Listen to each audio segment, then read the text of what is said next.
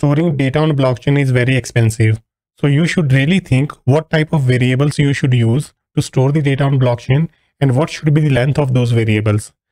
Bytes data type is one of the cheapest way to store the data on blockchain. You should always choose bytes over the string when you have to store data on blockchain. Of course, there are few exceptions where we cannot use bytes and we have to go for a string. But that is the topic for another video where we will discuss about when we should go for bytes and when we should go for strings. For now, let's talk about bytes. There are two ways to define the bytes. First, when we already know the length of our data, and second, when we don't know. So first, let's talk about when we know the length of our data. For example, I already know the length of my data. For example, I can define something like bytes for name. I can set it to my name Anni. So this is the fixed length data types. So I already knew the length of my data and I can set it to fixed length. So I can set it to public. So we talked about this. When you set the variable to public in Solidity, Solidity automatically defines the getter function for you and you can view the data. So let's deploy this contract and let's call this function name. And now my name Anni is stored in byte format right here.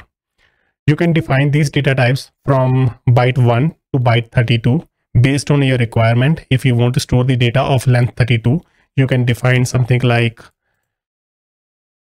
bytes 32 public name 1. I can set it to Anni. So let's see how our data looks after storing the data in 32. So let's call name 1. So this is 4 bytes where our data is stored. And this is 32 bytes. You can see we have just utilized 4 bytes out of a 32 length. So that's the reason rest of the data is still blank there. So if you will increase the length here to like Anni, and something like this.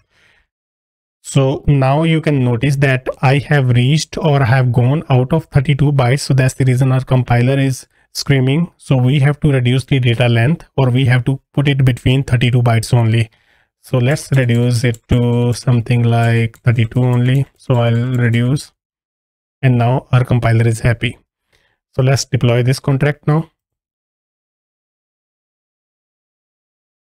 And let's see. And now you can see the full length is utilized.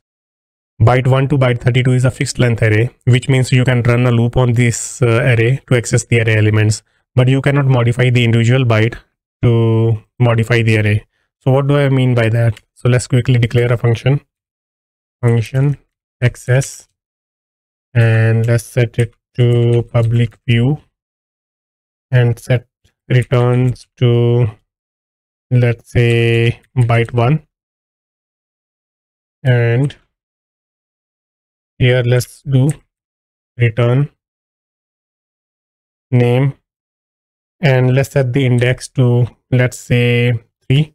So now it should return I from the name here because the index 3 is I. So now let's deploy this. And now if I'll click on access, so it should return I. So since this is in hexadecimal format, so I means 69 in hex. So that's the reason we are seeing this value here. So you can access the individual elements, but you cannot modify them. So if you try to do something like this here, let's say name 3 equals to, let's say I want to change from I to M, I cannot do that. It won't allow you because it is a fixed length array. So we use these data types when we already know the length. But what if we don't know the length? In that case, there is another data type, bytes. And I can set it to public and set it to name too. Now I can store any length of data in this data type. So I can type in anything and you will notice our compiler will not complain now because it can take a data of any length. So let's see it now. Let's compile. And you can see our complete space is utilized because it has determined the length at the runtime, how much data we want to store. So you should go for bytes when you don't know the length of your data, and you should go for fixed length bytes when you already know how much data you want to store on your blockchain. There are a few other operations that you can run on bytes data type. So let me clean up everything from here.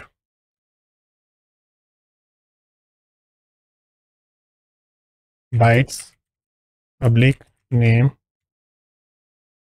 Anni Maan. So basically bytes is your dynamic array. So you can run the length operation on it.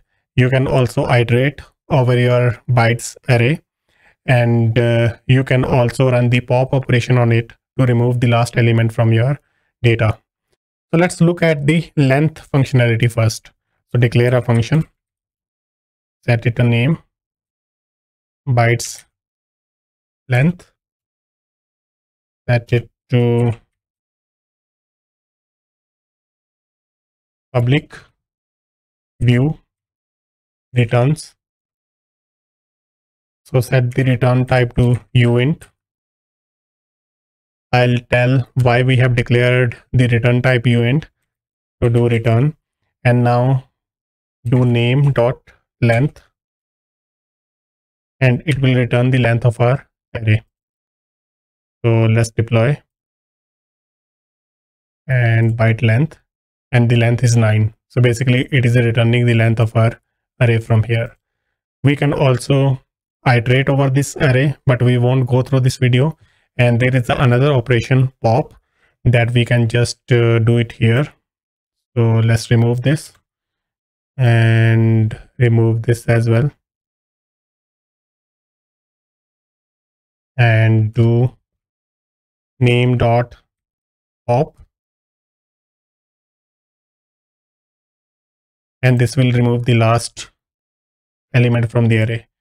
So let's deploy it again and look at the name. You can see we have 16e in the end. So now let me run byte length. So it should remove something from this now. So you can see 6e is gone. So that means something has been removed from the array. So you can run these two operations, length and pop, but you cannot run the push operation on bytes. So there are only two operations available, length and pop only. So that's it for this video.